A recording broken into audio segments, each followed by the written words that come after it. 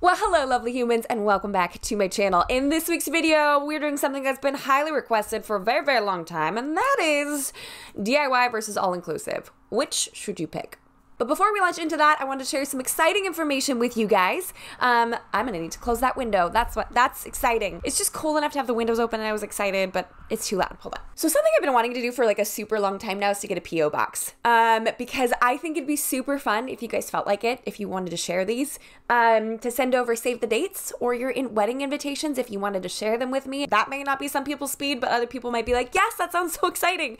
So I'm gonna go ahead and leave that in the description box of all of my videos, ideally moving forward. I would absolutely love to see them. I just think it's so exciting to connect like me yelling at a camera to like real life people. Speaking of which, I actually crashed my first wedding this last weekend, which like 10 out of 10 recommend. That was great. A subscriber's mom reached out to me and was like, hey, but I was getting married this weekend at this town that's super close to you now, so if you're interested, like to pop on by and say hello, I think it would make her day. And I did. And this is what happened. Hey, happy wedding day. Are you for real?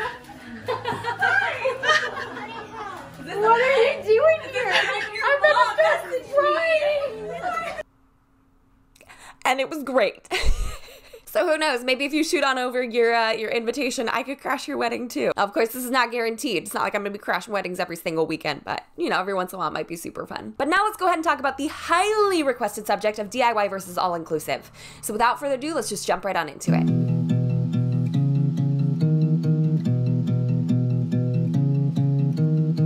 So to kick things off, it's important to understand what is all-inclusive. Like, what does that mean? Because I think all of us kind of understand the concept of a DIY wedding, but what exactly defines all-inclusive? Now, it does mean a little bit of a variety of things. There's a difference between an all-inclusive venue and all-inclusive catering. Right now, we're just going to be talking about the venues themselves. Which one will be better for you and your partner in your planning process? All-inclusive typically means that it will cover your rentals, such as china, flatware, glassware, and tables, chairs, and linens, as well as the staff to set that up and tear that down. It also means it will likely cover your catering and the staff to set that up and tear that down, and your bar, all of the alcohol that you'll be serving for the night.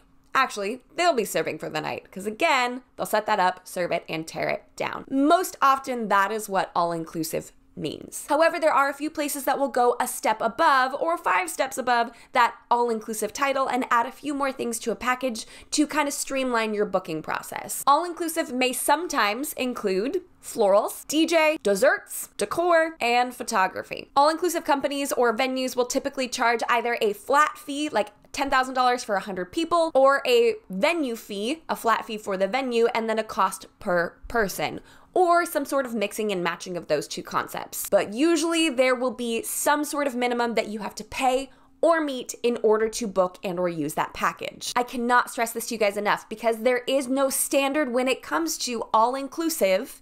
You do need to read your contracts to see what they will and what they will not do, and how they will be charging you and what they will be charging you for. The last thing I want is for you guys to get caught with a food and beverage minimum that you weren't anticipating. So read your proposals and read your contracts very carefully. Now, I don't feel a huge need to explain what a DIY wedding is because those are pretty much self-explanatory, but typically that means a venue that doesn't offer those things. Whether that's rentals, catering, bartending, florals, DJ, it's the kind of venue where you have to procure all of those vendors yourself or with the help of a wedding planner. They also typically don't have, obviously, food and beverage minimums if they don't offer food and beverage. And they usually don't have a pricing structure based off of your guest count. Now, a DIY venue does not mean that you're absolutely DIYing everything, all right? It just means you're piecemealing everything together yourself. You're doing it yourself. We're not necessarily DIYing our centerpieces, we're not necessarily DIYing our own catering, but you are putting together this whole process, all of your vendors, by yourself, as opposed to an all-inclusive location that would already have it ready to go for you. So now that we've established the difference between the two of those, let's talk about the pros and cons of each. First, let's talk about the most obvious detail. That would be money. What's the difference in cost between DIY and all-inclusive? And this is not a hard and fast rule, unfortunately. I wish it was like DIY is always cheaper, all-inclusive is always more expensive, because it would just kind of help us figure out the difference between the two. But it depends on your expectations and your priorities. If you want all-inclusive catering, it might be more expensive to bring them into a DIY venue than it will be to have them at an all-inclusive venue. With a DIY venue, you may be building out a kitchen to help that catering team pull off your meal successfully. With an all-inclusive venue, they already have a kitchen on site and that catering team works there every single weekend. So it's not a problem and it's not going to be more expensive to book all-inclusive catering. So you can kind of see the difference here. But on the flip side of that, if you don't want to pay $50 to $85 per person for the meal, which is kind of a lot of us, you typically don't have the freedom to bring in your own catering company at an all-inclusive location. Their caterer is their caterer and you either use them or you book another location.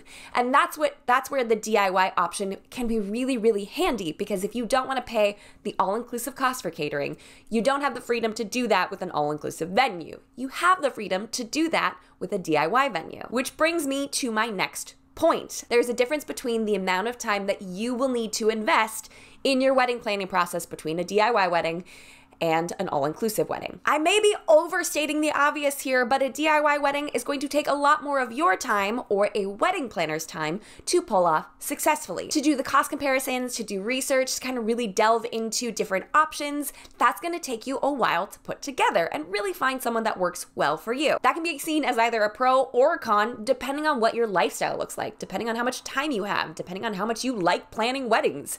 If you do not have the time nor the energy to do the research, then it sounds to me like an all-inclusive location may be a great option for you. But if you don't have the money and or you do have the time, then I suggest getting boots on the ground, getting out there and really researching and cost comparing what works best for your budget and for your taste. Which conveniently drops us off at our next point, personalization, or to taste, if you will. Have you ever read a recipe with like salt to taste and you're like, what does that even mean? That means you salt it to your taste. Is that a very bizarre analogy for a wedding planning video? Sure.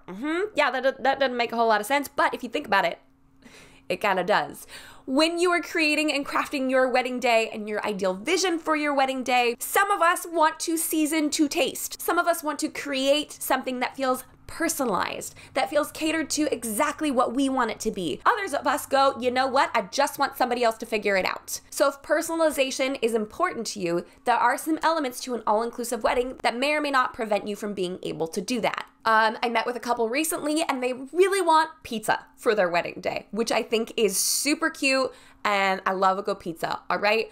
If they went with an all-inclusive venue though, there's a likelihood that they will not be able to get pizza unless they're paying a specialty fee to make that happen with the catering team that's already on site there. So my recommendation to them was to go with not an all-inclusive location, but more of a DIY one, both because it better suited their budget and they had a very specific personalized thing that they wanted to do for their wedding meal. And then last but not least, and that I could think of before filming this video, the last pro con that we should probably be discussing is decision making.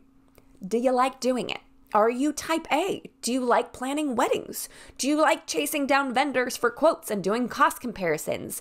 You will automatically be one of two people in this moment. You'll be like, oh heck yeah, or oh heck no. I mean, you might be somewhere in the middle of like, sometimes, but not always. Your mental health throughout your wedding planning process is just as valuable as your time and just as valuable as your money. So if making a ton of decisions stresses you out, you probably need someone to make those decisions for you or limit them for you. And that is where an all-inclusive option would be so great. Because instead of having 150 different catering options, you have 3 different meals that you can choose from one specific caterer. And it really lessens the pressure on having to make a decision on every single little thing. However, if decision making is not a big stressor for you, then the DIY route is a wonderful way to go, because then you can really, again, personalize it, you can get it to work with your budget, and you've got the time and the mental space to make those decisions. Now let's talk about my opinion on DIY versus all-inclusive.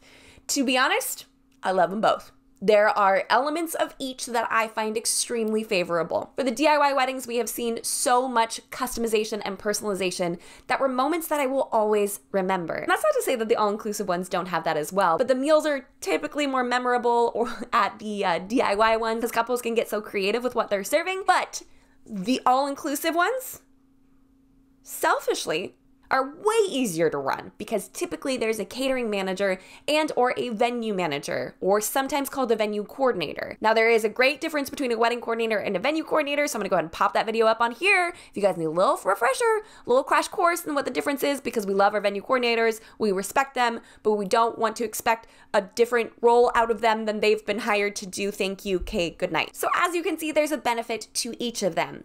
The one thing I will say is when a venue goes so all-inclusive that they offer desserts, florals, decor, DJ, and photographer, that's when I start to go, oh, I want my clients to have a little bit more say in this. A recommended DJ is great. A recommended photographer, fantastic. But something I always talk about here, and I'm like just the biggest nerd about it, is finding personalities that work well with you. Yes, there is a benefit to working with a photographer who has worked at that property multiple times. However, it doesn't hurt to book a photographer who's never worked there before. Instead, I think it's more important to find a photographer that you and your honey connect with personally, because that person's gonna be in your face a lot on your wedding day. And if you're just picking someone because they're off of a list from a venue, then you are doing yourself and your spouse to be a disservice. And on the opposite end of the spectrum, when it comes to DIY, what typically concerns me the most is when I see a venue that doesn't offer power or toilets.